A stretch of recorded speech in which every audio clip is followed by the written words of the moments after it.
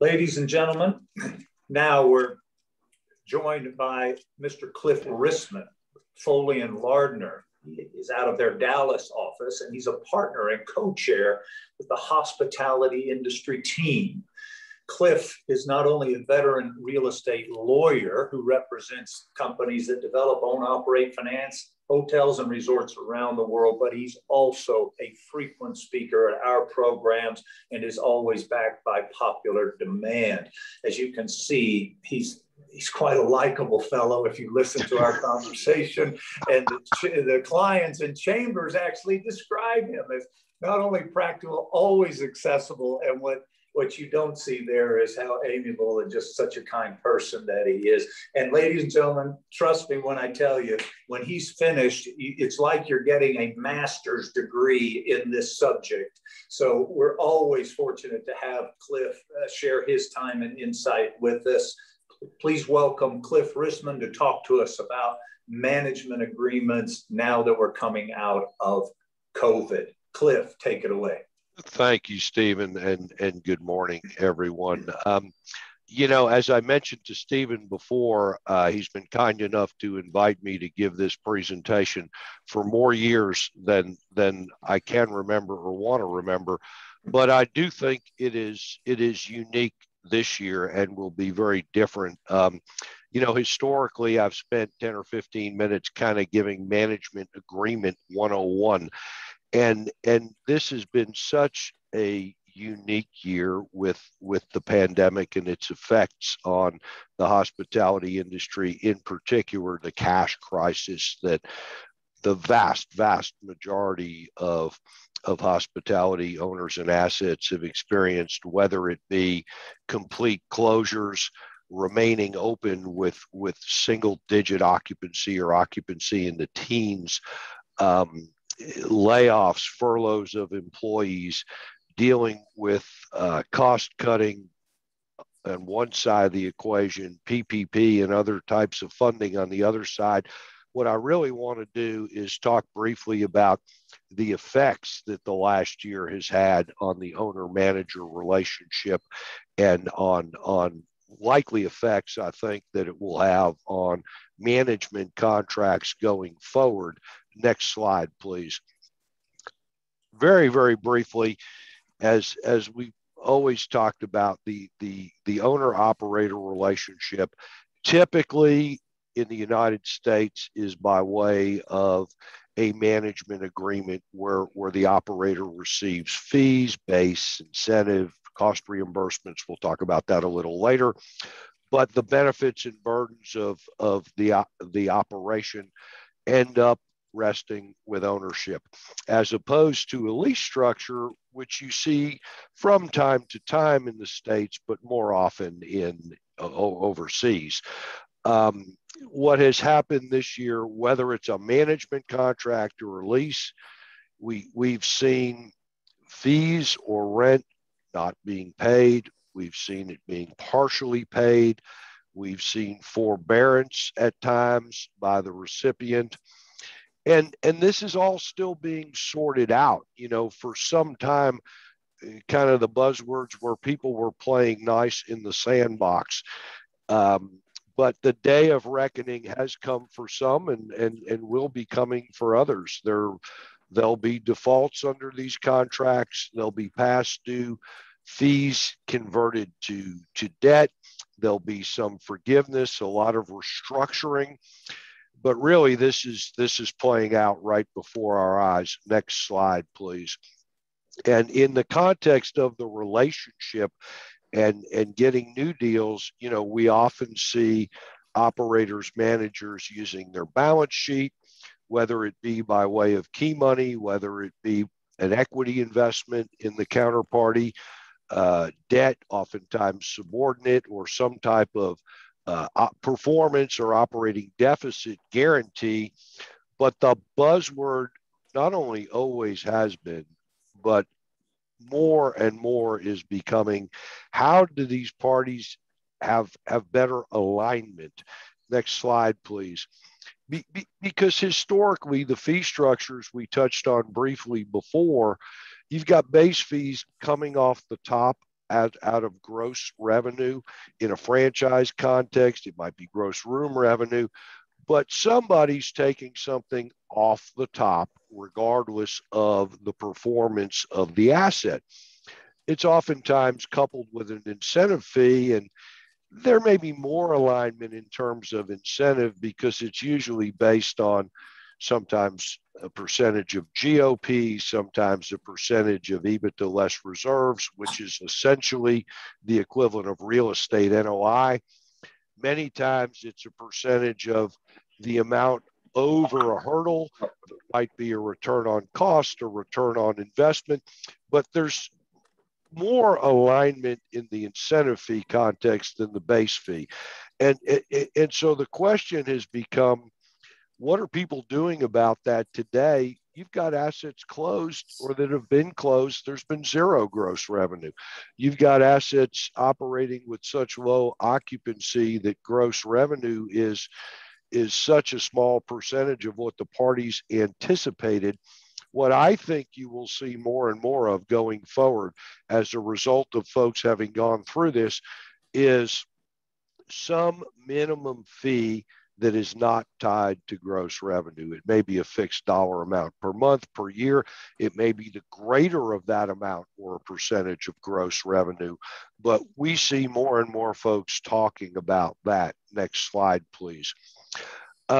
We always talk during this presentation about termination issues, whether it's with cause, without cause, performance tests, term on sale. I don't want to get into that per se today because of time limitations, but there are two things I want to talk about. One is franchise conversion. We see more and more agreements where the owner has the right at some point in time or based on some trigger to convert a management contract to a franchise agreement such that the brand is no longer going to be the manager. A third-party manager will be brought in, but the brand keeps the flag. I think you will continue to see more and more of that in different situations. The other thing that I think is really interesting in the context of termination is the trailing 12 operating results or the fiscal 2020 operating results. If you think about how often some formula brings that into play, whether it's calculating liquidated damages, whether it's calculating a termination fee, whether it's in the context of a performance test cure, people are looking to prior operating results.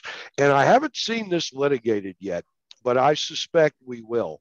And when someone pulls the plug and terminates an agreement and says, we were closed 11 months of 2020, so the gross revenue was X, which leads to a management fee of Y, which is so much less than what the parties contemplated would be the case in the context of working through that termination payment formula.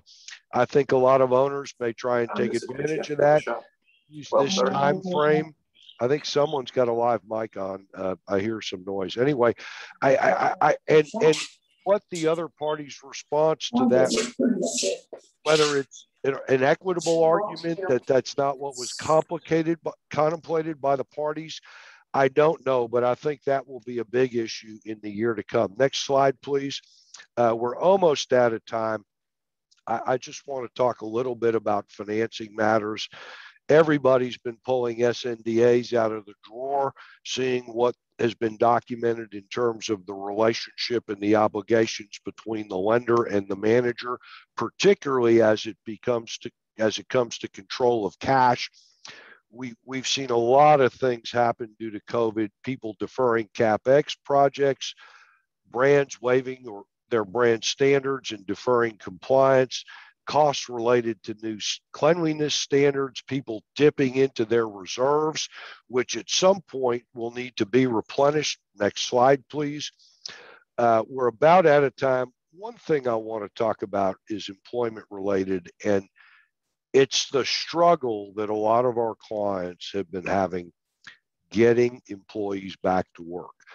I mean, it's not really this topic, but folks have been laid off, they've been furloughed, they've been collecting unemployment, supplemental unemployment.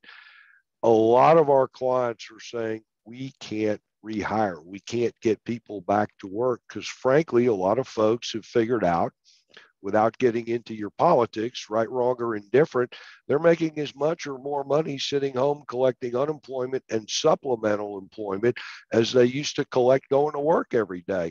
I think that will continue to be a struggle. With that, I see we're out of time. I thank you all very much. I'm happy to answer any questions anyone has, and I'll turn it back over to Stephen. Hey, Cliff. Thank you. I want to get into a couple of things. Taylor, though, can we put his last slide back up? I want to ask a question while we're getting that slide pop back up, Cliff. But, you know, we see a lot in these management agreements where sometimes the owner reserves the right to veto key personnel. You're familiar with the concept? Absolutely, obviously. absolutely. Right. So here, when we talk about joint employer right, and we talk about the owner trying to stay out of litigation, you know how that happens. My experience has been, though, that plaintiffs' lawyers will typically use that key personnel provision in the management agreement to try to demonstrate owners continuing to have control over day to day. So how do you balance that, particularly with the scrutiny today around joint employer and what we think is going to be even more with the current administration? That's an excellent question, Stephen. I mean, historically, and I am by no means a labor lawyer, but as a hotel management contract lawyer, I'm kind of a jack of all trades. So I know enough about the labor issues to be dangerous, but the balance has typically been that there will be a short list, sometimes as short as the general manager. Sometimes it will pick up the most senior finance person. Every asset's a little different. If an asset relies heavily on its F&B operations, their cachet, their contribution to revenue, you might see the most senior F&B person. You might see an executive chef. But let's say somewhere between one end of the spectrum and 4 and 5 at the other. My general understanding is an owner has not gotten in the soup, for lack of a better term, from a joint employer liability perspective, having the ability to approve candidates for those positions. They're not going out and trying to find them. They're being put forth by the manager subject to some detailed owner approval mechanics. Perhaps the owner has to act within a certain time, has to be reasonable, can't disapprove more than 2 or 3 for any one opening. That generally has been acceptable. At the other end of the spectrum, the owners know that they cannot dictate the termination of those employees because that would put them in a problematic space. So you'll often see language about consultation, about concerns that an owner might have. But typically, the balance is the owner gets some reasonable approval of certain key employees. Every other employment decision rests with the manager. And that's where I think the state of play is. Very helpful. Thanks for that. I want to give you some more time, Cliff, to talk about force majeure. Oh, okay. and what your thoughts are in terms of, you know, looking back and looking ahead. Yeah. Yeah, look, I think I've said this before.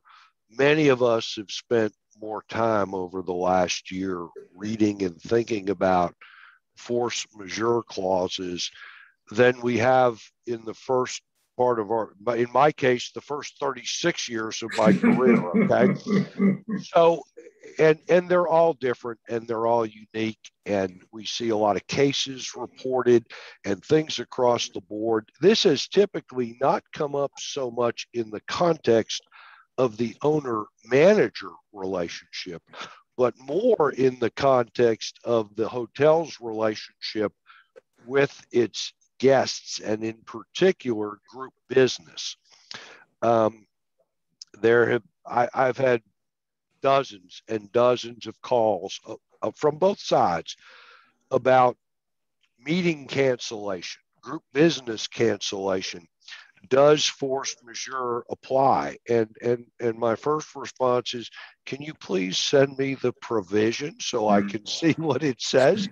Because they're all different. And some are very detailed and have been very specific, and not only talk about acts of God and pandemic, but have gotten into government mandated closures and restrictions. Those are really good from the perspective of the party trying to claim force majeure. The very generic ones have not been as good for the party trying to claim force majeure. I think force majeure clauses will be very different going forward. We already see paragraphs that have been crafted specifically to deal with COVID-19 and similar situations that may occur in the future. Now, the practical side of all of these discussions has been, in my experience, 90 some odd percent of the time, the parties, they look at these provisions, they see what they can use for leverage, but these things have been getting resolved on a business basis, whether it's, no, I'm not going to charge you liquidated damages, but I'm not going to refund the deposit I'm holding, or whether it's, are you going to come back next year when everything's okay? And if so, we'll roll your deposit, but we're not going to charge you a penny. I mean, people have been resolving these the right way in a business manner.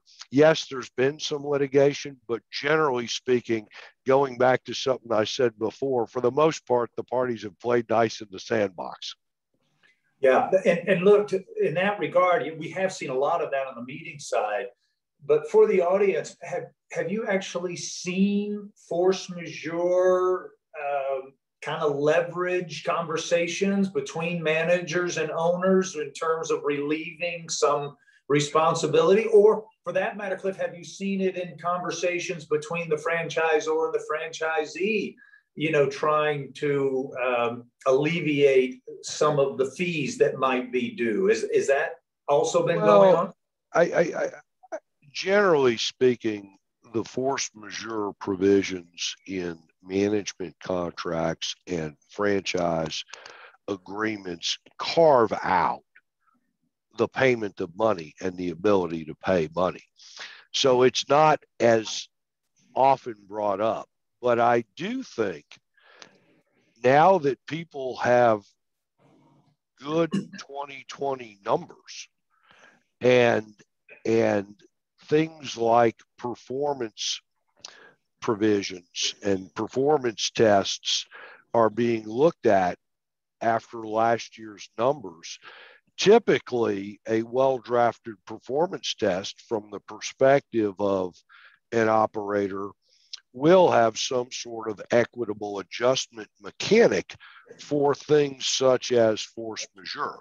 So I think that's the place you are likely to see it more than in the default, I didn't pay you because of force majeure, but in the context of a performance termination provision where, rightly so, in fairness, the operator is going to seek equitable adjustment of that test as a result of a force majeure event such as the pandemic.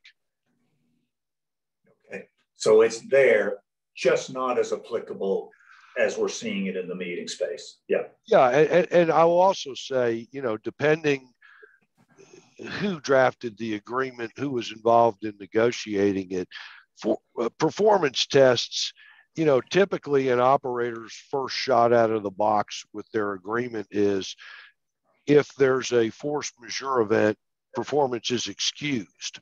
Mm-hmm. A more sophisticated agreement, or perhaps where the owner had more sophisticated employees or counsel involved, gets into equitable adjustment as opposed to excuse. So, but by way of a quick example, let's just pick something. You got a hotel in Cancun and they close the airport. Okay. Well, if the test is excused, whether you failed is the only question, not by how much, and that failure is excused. If the agreement provides for some sort of equitable adjustment mechanic, you have to dig deeper and say, okay, the airport was closed for 3 weeks. We're measuring GOP in the performance test. The airport closure, and look, if this is going to get arbitrated, there's going to be experts, but someone's going to conclude how much GOP was lost as a result of that airport closure. And let's hypothetically say it was $400,000. Well, if you failed that test by 300 and the airport closure, the force majeure event cost you 400, equitable adjustment means you failed the test. If you failed that test by 600, but the airport closure cost you 400, even after equitable adjustment, you still failed the test. So that's the difference between performance being excused versus equitably adjusted. Got it. Yeah, that's an interesting approach for sure. And I could see that happening on the meeting event side as well. Sounds like you need to do a webinar on that concept. So I want to remind the audience that you can chime in, just unmute, or you can send a question through the chat. We're monitoring that. But Cliff, while we're looking to wait for those, one of the big, not necessarily fights, but negotiating points for many years now has been who owns the customer data. Has that been pretty solved in everybody's book? And is it leaning toward the management company because it's their customers? How are you seeing that dealt with? Well, my personal opinion is there's a dichotomy between the brands and the non-branded or independent managers.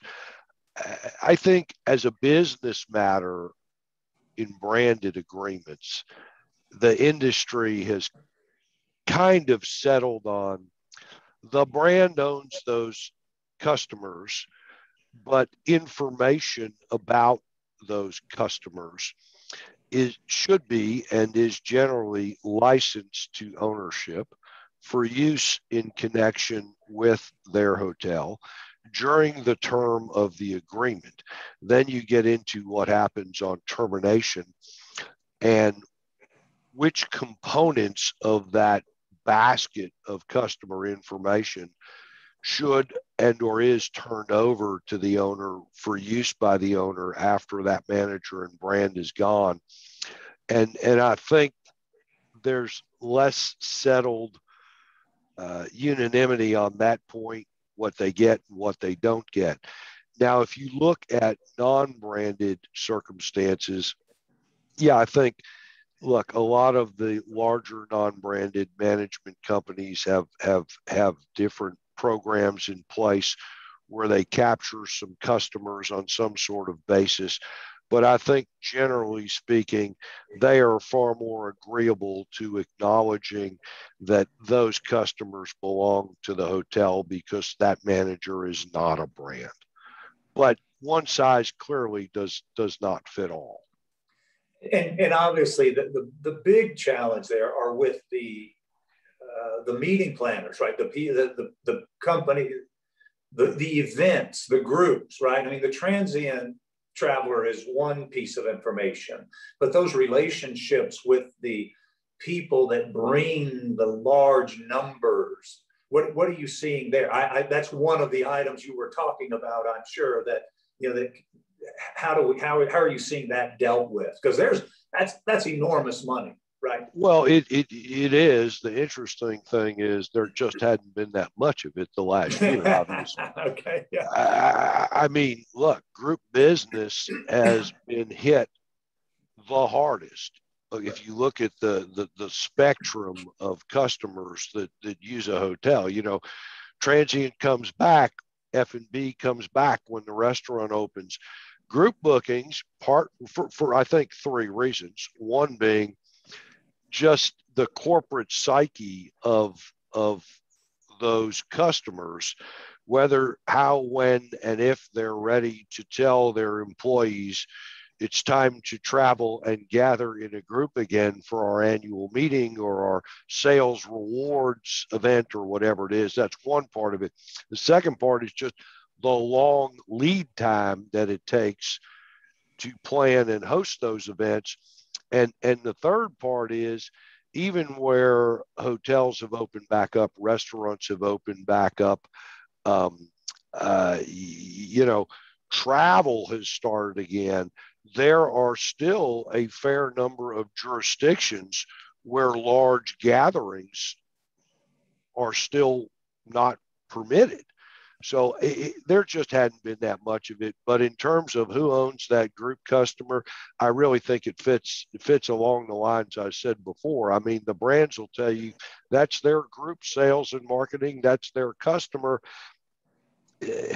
But look, at the end of the day, subject to what the economic arrangement is as to what that branded manager gets paid for bringing that group to that hotel at that point in time, subject to that, it's a little bit of a toothless tiger in my book, because every hotel owner who's got a decent asset manager knows which groups have been there and how to find them, just like every management company has relationships with them. It's a little harder to track down John Smith, who stayed in room 17 one night, than it is if you had a huge piece of group business. Everybody kind of knows who they are, where they came from, and how to find them. Yeah, that's a very fair point today with LinkedIn, et cetera. It's not like discovering those people again is difficult. A toothless tiger, that's good. I still wouldn't want to be in the ring with them, but okay. Well, Cliff, can we transition for a minute? And kind of the same question regarding employees, right? What are we seeing, or what do you think we'll see in terms of, generally speaking, they work for the management company, right? But the owner still wants those key relationships. What are you seeing there? Well, once again, on the labor side, I think the biggest challenge, as I mentioned, is getting folks back to work. I do think, and I'm getting a little far afield potentially for who I suspect the audience today is, but I will mention the Mexican legislature just passed a very significant law in Mexico, which essentially will turn on its head the traditional hotel staffing model in Mexico for a variety of reasons, primarily mandatory profit sharing. Virtually every hotel in Mexico, regardless of who technically the employer was, and it was usually an owner affiliate if it was a U.S. manager doing business in Mexico, the employees were always lodged in a separate employment subsidiary for a number of reasons, but particular to, in essence, evade the Mexican profit sharing requirements. And the Mexican legislature has just, subject to a few very specific exceptions, indicated that structure is going to be unlawful in Mexico on a going forward basis. Now, they have kind of changed the profit sharing cap, put some caps on it and whatnot to encourage people not to try and evade it any longer. But I do think for anybody who's doing business in Mexico, everybody's kind of scrambling, trying to figure out what to do with employment mechanics there. That would be the most noteworthy thing. Interesting. Yeah, we're going to have to see how all this plays out. Let me look at my list here. Oh, Cliff, you mentioned key money. And this might not be a fair question to you because I know you actively represent, a lot of different folks. But what are you seeing in terms of amounts of key money? Is there a standard percentage? Is it just totally all over the map depending upon the deal, or do you see some sort of formula that's utilized to establish that level? Well, generally speaking, it's all over the map, but it's driven by leverage, how badly somebody wants a deal, how much competition they have, who else is willing to write a check to get it. Um, Obviously, there's no such thing as a free lunch, and when key money is put into a deal, and particularly as the amount increases, there are certain things that the provider of those funds is going to want in trade. A long-term contract, something more akin to a no-cut contract.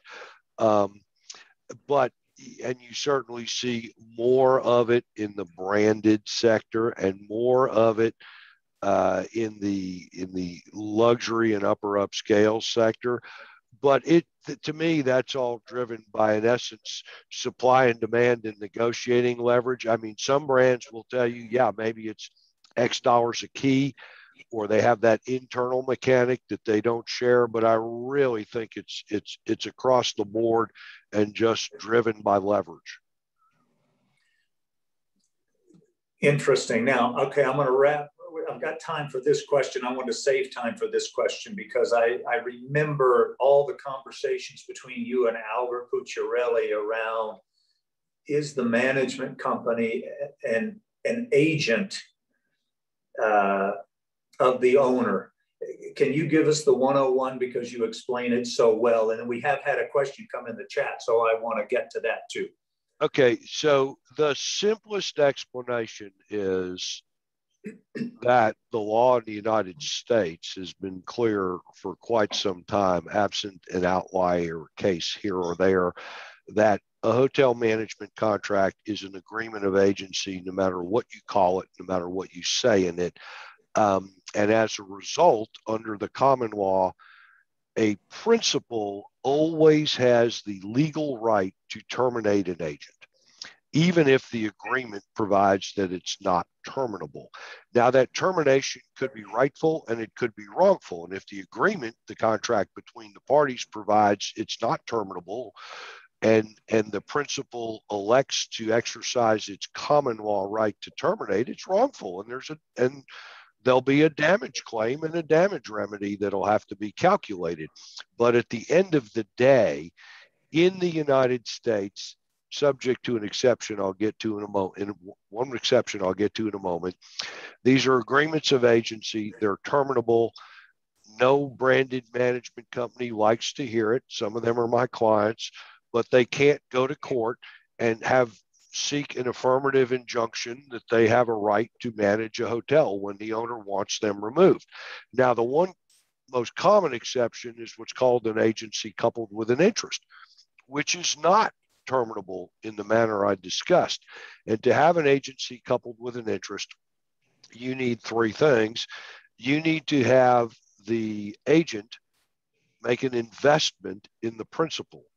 The investment has to be not insubstantial, whatever that means, and the parties must be identical, the principal and the agent, and the investment's got to be made or committed to be made at the time that the agency agreement is entered into.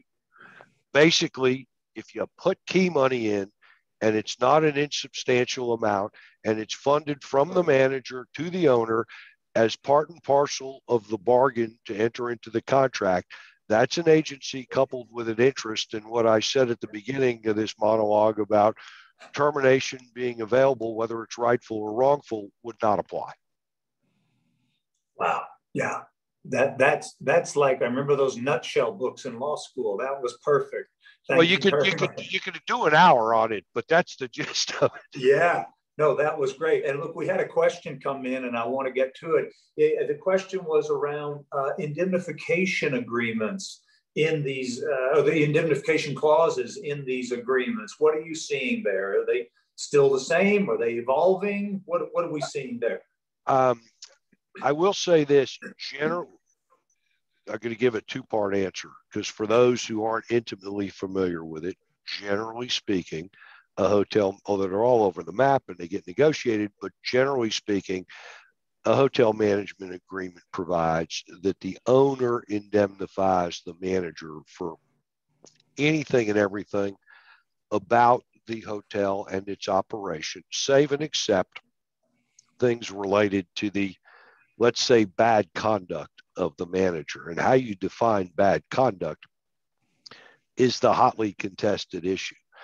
Is it their negligence? Is it their gross negligence? It's certainly their fraud. Then whose conduct are we looking at? Is it the company's? Is it the management company's senior executive team? Is it anyone on site? If it is, it's probably not the rank and file employees, but only the most senior members of the executive team. If anything, I think a lot of the managers have been pushing back harder to limit when the owner does not indemnify the manager. It used to be you could get the GM's conduct, you could get maybe some of the key executives' conduct if it was their gross negligence and how they hired, supervised the rank and file. I think if there is a pushback and there's movement along the continuum, it's to limiting that exception and taking away some of the areas owners used to want to see the management company liable and not indemnified by the owner. Very helpful, as usual. Cliff, we're out of time. Thank you very much for joining us again. It's been my pleasure. And if anyone has any other questions, you can feel free to reach out to me directly. Thank you, Steve. Yeah, I absolutely strongly encourage you to reach out to Cliff Taylor. If we can put that CLE survey up for folks, they definitely deserve credit for all of these. And so let's make sure we get that done. But ladies and gentlemen, just to be absolutely clear, if you don't have Cliff Risman on your team, it's kind of like carrying a knife to a gunfight. So I'd encourage you to reach out to Cliff with your questions. I've come across very few people in the world, quite frankly, and certainly in the US, that have his depth of knowledge, not just the relationships, but the industry itself. I'm going to share this story again. Not to embarrass Cliff because he's very humble, but I was in a conversation with Jeff Holdaway, former counsel with Marriott, of course, who also was a thought leader and expert in this space. And I remember in the middle of the conversation, Jeff stopped it and he asked everybody, he said, let's find out what Cliff Risman thinks, because that's how highly he valued Cliff's opinion in this space. So there you go. Thanks for joining us for this presentation.